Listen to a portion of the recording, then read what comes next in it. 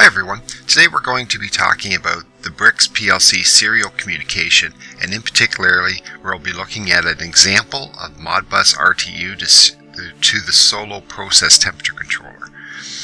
So what you'll see is currently right now I have my BRX PLC here, my serial communication, and it's connected to my Solo temperature controller model 4896, and I'm currently connected to my Do More Designer software through my USB link, which is located right here, and we're communicating. Currently right now we are in program mode. So serial communication really allows us to talk from any intelligent device to another. And on this picture here, what you'll see is I do have a barcode scanner that reads ASCII characters back into my serial port. And that's really what it's a simple smart device talking to another device, and that's the way we communicate. Serially just means that we have a master and a slave, so usually it's a one-on-one communication.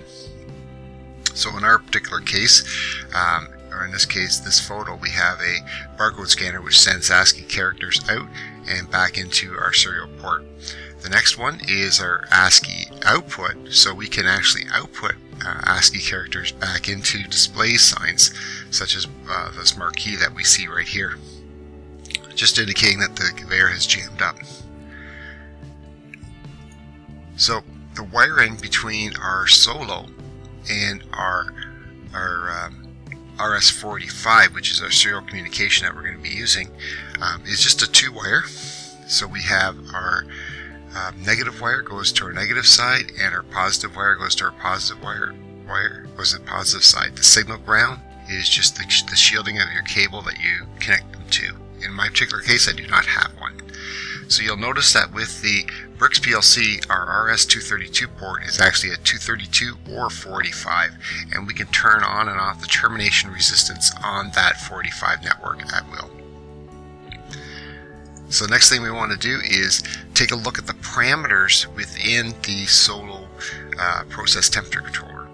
And you'll see here, currently right now, we're in operation mode.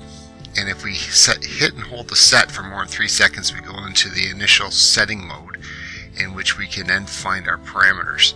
When we're done the initial setting parameters, then we can hit the set, which goes back to our operating mode. So that's exactly how everything works. So it's all goes by the set instruction, and to change values, you get the other symbol right here that we can scroll through. So let's go ahead and go into our initial setting mode. Hold it for 3 seconds, and right now it comes up. We have a J-type thermocouple that it displays right now.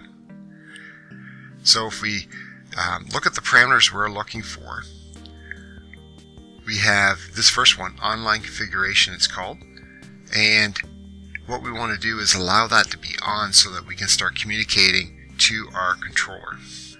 So we'll scroll down, go through it until we see that symbol,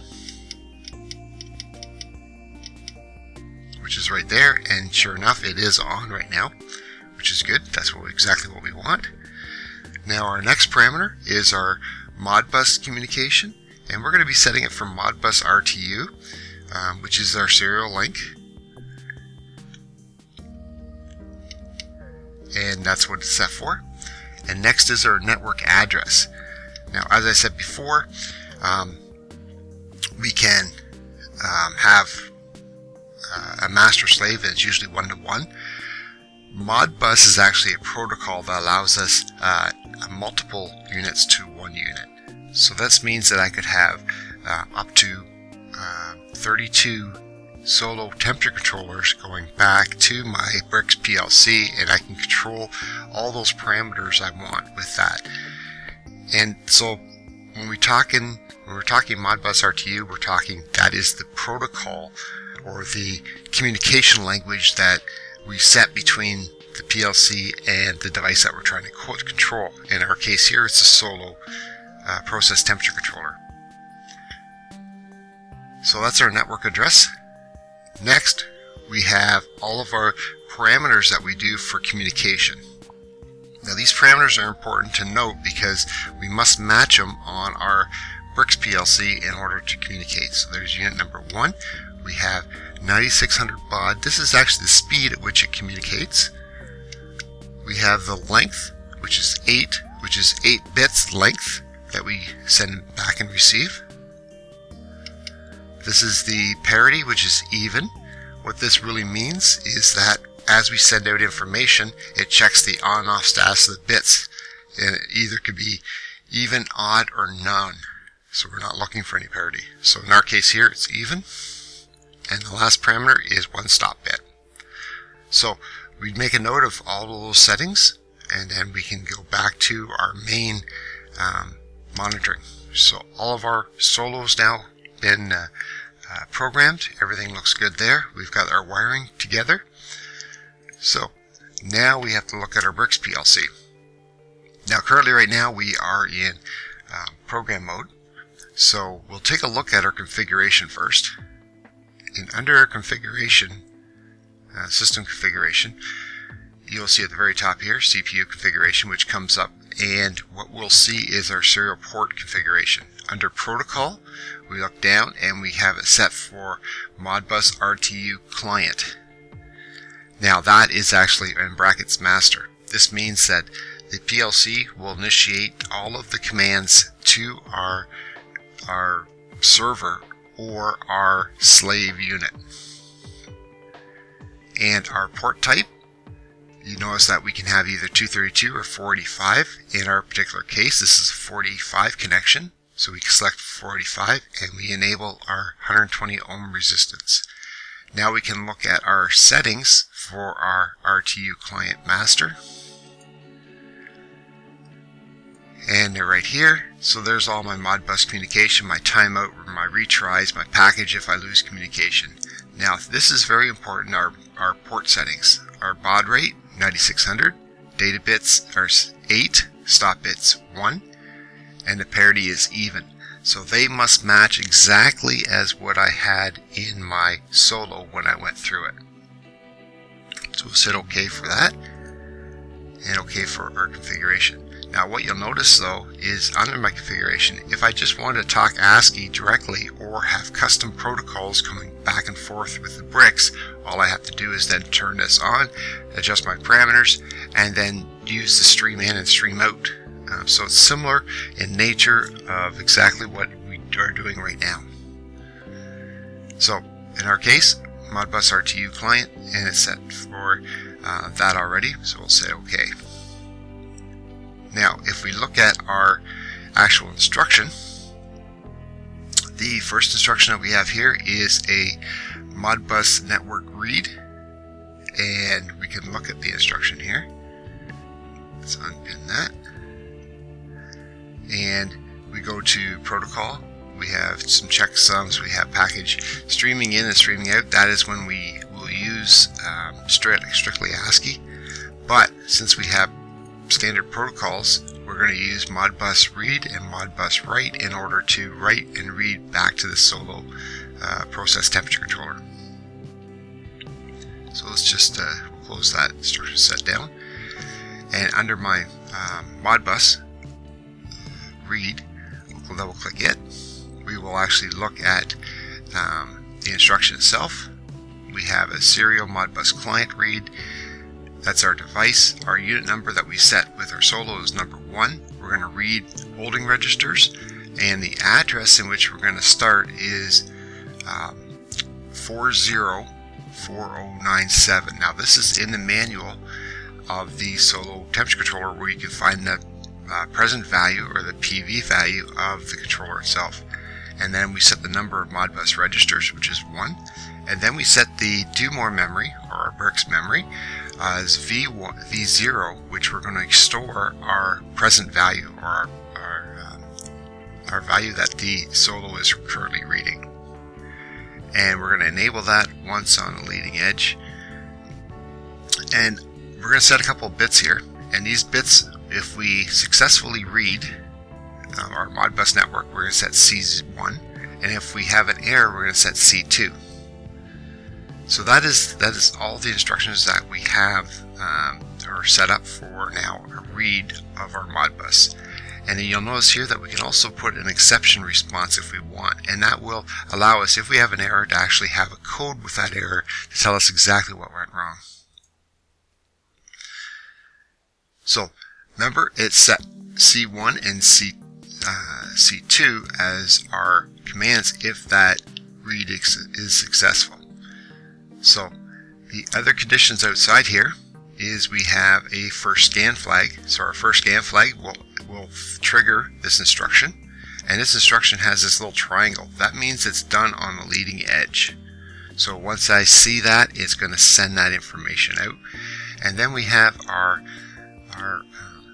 Modbus Network Write success and error flags here.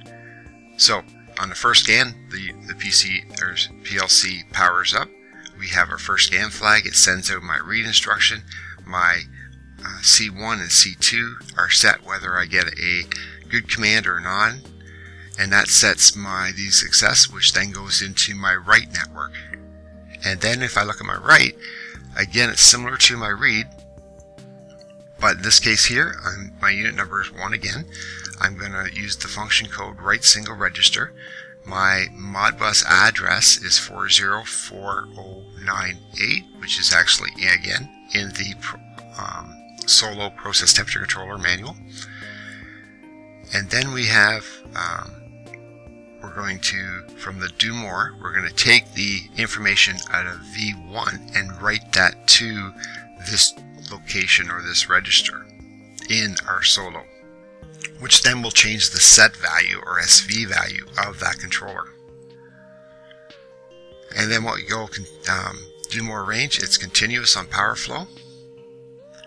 And then on success we set C3, and on an error we set C4, and once again we can set our exception bit flags if we wish. So that is it for the programming. So if I take this and now we turn this into run mode, now we're running our application. I've got my data monitor up here, and V0 again is our read instruction. And what we do is we turn the status on so you can see things turning on and off. So V0 is actually my read instruction, and it's saying I have the value of 21 degrees C currently in my controller, which is exactly right. It's right here. You'll also notice that when we turned it on, we have our transmit and receive lights. They are on, almost solid, but literally they are turning on and off so quickly that it looks like it's solid. So the other thing we can do is currently right now our present set point value is actually 100. So let's change that, and we'll put in 15.0. We'll write that to the controller. You can see how quickly now our controller changed to the set value of 15. And the other thing here is if I come down, and you'll see that I have my thermocouple. If I just hold on to my thermocouple, my temperature then should start rising up. And that's exactly what it does. You can see the response from my screen and the data value that my response is very quick coming in and out. Now obviously with more things on the network, that'll actually change, and it'll slow down somewhat, a little bit, but still the response time is very good for this controller and the way we communicate here on Modbus. Alright, that's it for now. Now all the links and documentation that we talked about can be found on our website at accautomation.ca. Now if you like this video and like to see more, there are 3 ways in which you can help us out. You can give us a thumbs up so other people can find this information just as you have. You can subscribe to our YouTube channel at the end of the video, or you can go to accautomation.ca and subscribe to our website. When you do, notification will be given to you every time we publish new content to the site. You'll also get 2 free ebooks on numbering systems and robust data logging.